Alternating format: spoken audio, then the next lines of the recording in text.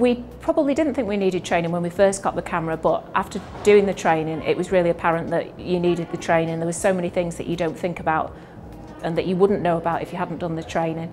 And when my colleagues pick up the camera who haven't had the training, you can see the difference between what they see and how they read images compared to myself. When we do training in the UK, what I like to do is offer regular training classes. So probably every 6-7 weeks I'll run a class. What that means is that we get people coming to the training in groups of between 6 and 8 people, so it keeps the training class quite small. We will take our training material, we'll travel to different countries, we'll deliver on-site training, specialist training, adapted to that company and what that company's needs are. My particular areas that I concentrate on tend to be around Europe, the Middle East and African. Anywhere where there's oil or gas. After doing the course, I think you become more confident. Myself, I deal with tenants on a daily basis, and if I hadn't had the course, to stand in front of a tenant and they would be interested in what you're looking at, you wouldn't be able to explain what you're looking at to them unless you'd had the training. What I try to do is midway through the week is to get the guys out of the training room for an hour or so, and what we do is we're fortunate that close to the site we've got an off-road car experience, so we can get the guys to sit in the car and go up and down the hills and across the seesaw, but then when they get back, then they can take images of different sections of the car, so they can see that maybe the brakes are now energized, maybe the tires have got a bit of energy in, and of course we can look at any of the heated elements like the windscreens, the heated mirrors, the seats, the steering wheel, and they can watch that whole process from activation through to when it's got up to its operational temperature, and then of course the cooling down.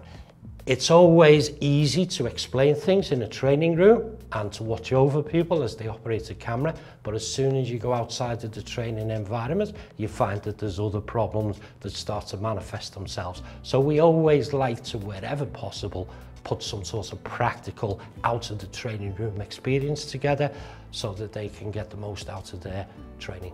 I looked at lots of trainers across the UK. Some of them have got the credentials. Austin had the credentials, but he also had the experience, the background that he had, the industries he'd worked in, similar to my background from when I was an apprentice. So I understood that he knew the application of thermography. The training's ongoing really, it doesn't stop on the day that you walk out the door. You can email the trainers and they will reply and give you tips and hints, which today is a good example of, because we've come back a year after we've done the training and it was a good refresher course that we've done today. It's a state-of-the-art discipline, okay? Obviously with digital technology, I wanted to introduce the use of smart boards and iPads so that not only can we cover the physics and the practical side, but it makes it much more accessible for the students to put their images onto tablets, manipulate the image and create a report while they're in the class. I think Austin's such a professional. He wants other people to be as professional as he is. And that is why the training is so good, because he will take the time to help you where you struggle. My manager chose the course because it was accredited. It was very important to her that it was a quality course and that it had accreditation. It's very important to me that the course is accredited, because when you're talking to large clients like Galliford Try, like Bovis Homes, they want to ensure that the people they're using are very qualified and are accredited.